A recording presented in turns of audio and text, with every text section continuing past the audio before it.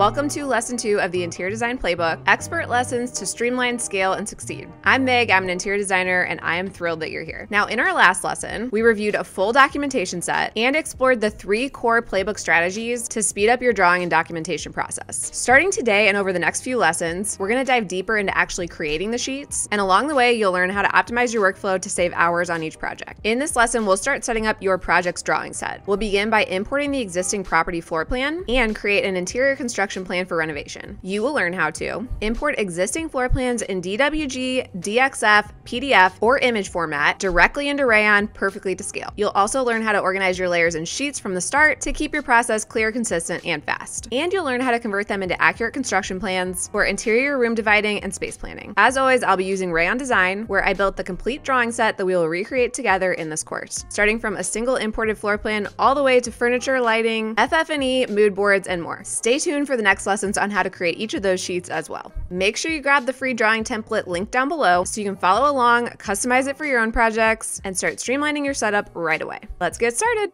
We are in our Rayon workspace and we are going to import a DWG of our existing drawing to scale. Then we will review the best way to organize your drawing to work efficiently, redesign the project, and add all of our documentation. So let's go ahead and import that file together. I'm just in my Rayon workspace.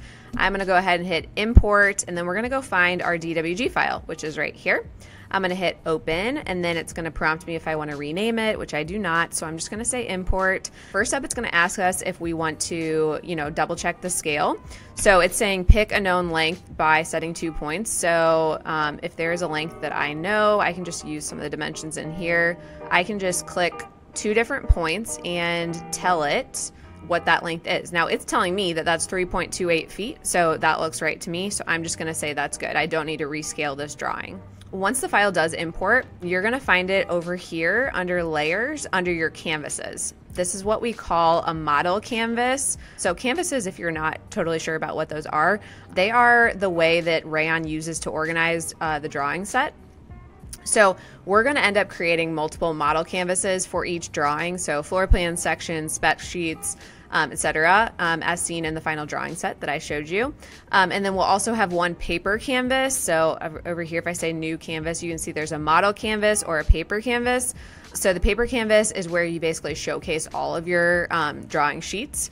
The model canvas that we have right now is called import. I'm going to just right click it and rename it to, let's just say floor plan. Okay, so once we have it renamed, this is basically where we're gonna be retracing this file. Now, before we get started doing that, I do want to organize our layers a little bit before we get too far into it.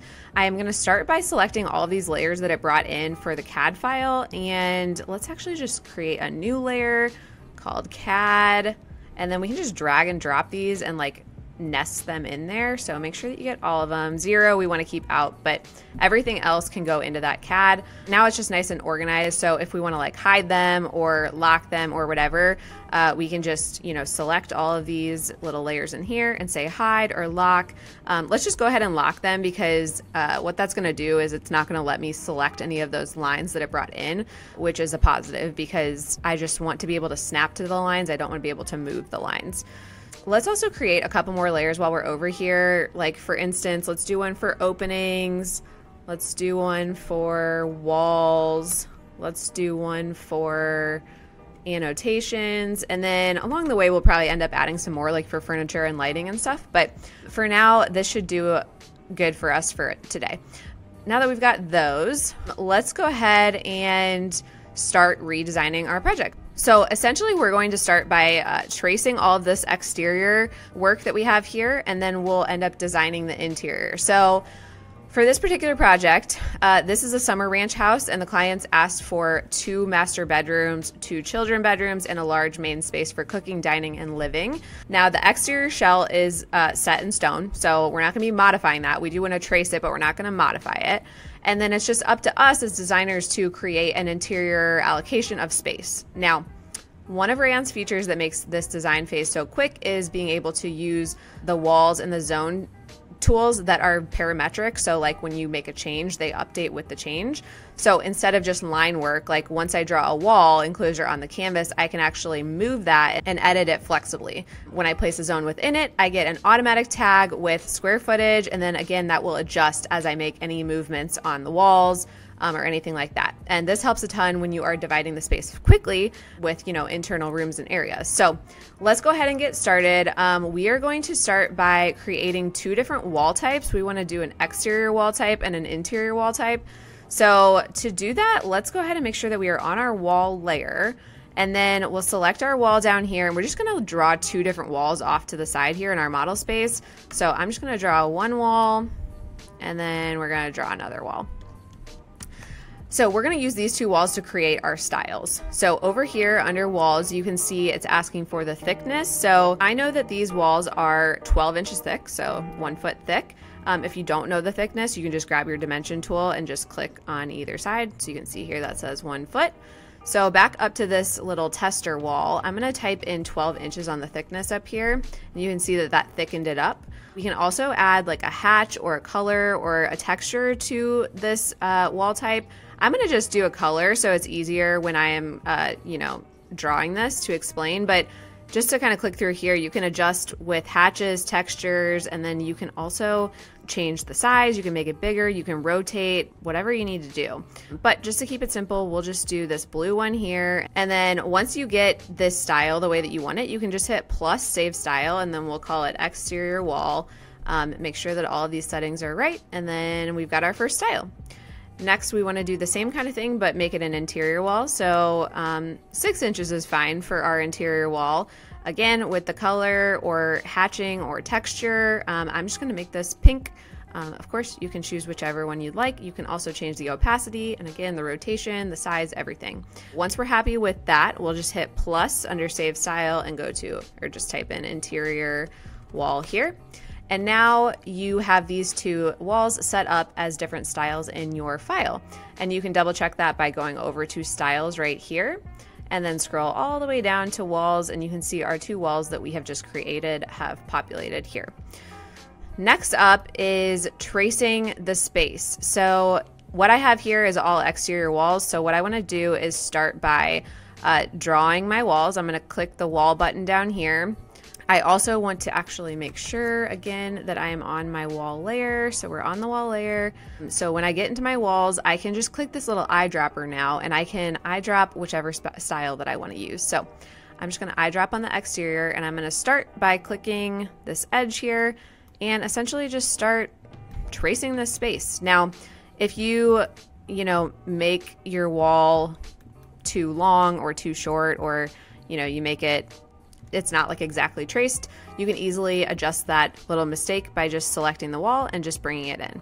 And you'll see that it like adjusts all of your dimensions and stuff with it. So it's nice and clean. So the next step would be to essentially do this around the entire drawing. So I'm going to go ahead and do that, and then we will meet back up to discuss the next step.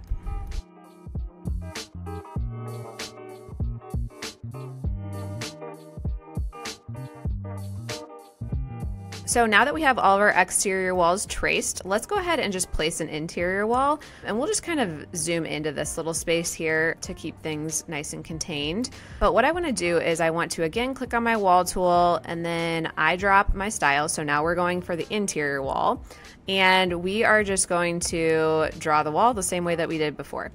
You can also do something like this.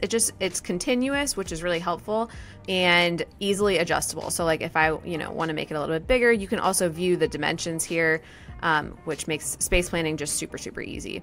And then before we talk about how to add our zones, I do want to show you how to add in some openings. So that would be like windows or doors. So just as an example here, let's go make sure that we're on openings over here. And then we'll click this opening button down here. And when we do that, it will bring up our library where we can just click or type in door and then like select door and then hit select. And what that will do is populate your cursor with the door. So it's recognizing that like these are all walls. So like you can snap to them. So I'm just going to just snap here. And then you can also tell it which direction you want it to open, all that kind of good stuff. So that makes it really easy. You can also easily move it if you need to. And again, those dimensions all update with it. Next, to add in a window, if we go back to opening and then click our active block over here, that will open up our library again. And then we can just type in window, click on one of these windows. There's all kinds of options in here. They have so many pre-made blocks that just make it so easy. So you'll hit select, and then that will again populate your cursor, and then you can just place it wherever. Again, if you need it to like show which way it's opening, you can do that.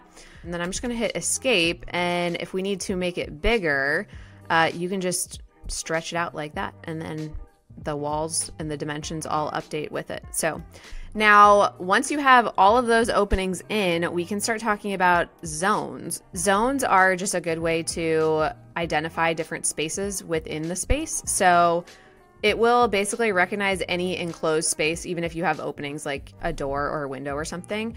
So to place those, we're just going to click this little zone button down here, and you can see when I hover over a space, it kind of shows me like, okay, that's the zone. So I just click to add the zone, go down here, click to add the zone, and it automatically tells me the square footage as well. And then, like I said, if you do adjust any of your walls, you can see how it's automatically updating those zone square footages with that. As with the walls, changing the properties and the styles, we can do the same thing with our zones. So if I just click on our zone here and go to our shapes, I can easily, again, change, the hatch pattern or the texture. If you click on this like pattern here, you can do some more realistic stuff. You can also adjust the size and the opacity. So, maybe you want this to be 3 times the size, but you want it to be a little bit, more muted because it's a floor plan. So that's kind of where you can adjust that stuff. And again, if you like that style, you can just save that style and it will save into your file. You can also adjust the text color, the text font. If I wanted it to be red and I wanted it to be, my brand font, that's where you change that. And then similar to our picking the wall styles earlier, if you like this style, you can just select your other zone and then use your little picker, and then it will apply that same style to whichever one you have chosen. Now you can still adjust the fill and all that kind of stuff, but it's nice that it can recognize the, the color and the font and all that stuff that you've already done there. So, and then if you did happen to draw something on the wrong layer, like for instance, I added these zones on the opening layer, I'm just going to hold down shift and select them. And then over here, I'm going to put them on my annotations layer, just to keep things nice and organized. Now, if you do have a space that's divided into different zones, but it's not divided by actual walls, you can just use this little zone divider tool over here, which will basically like slice the room in half, or in, wherever you draw that zone divider. And then it will literally create another zone for you. So if I go down here to zone and then select on there, now I've got, a whole new zone with its own square footage. I drop my style and then, select a hatch if I want to. Let's just let's throw that on there.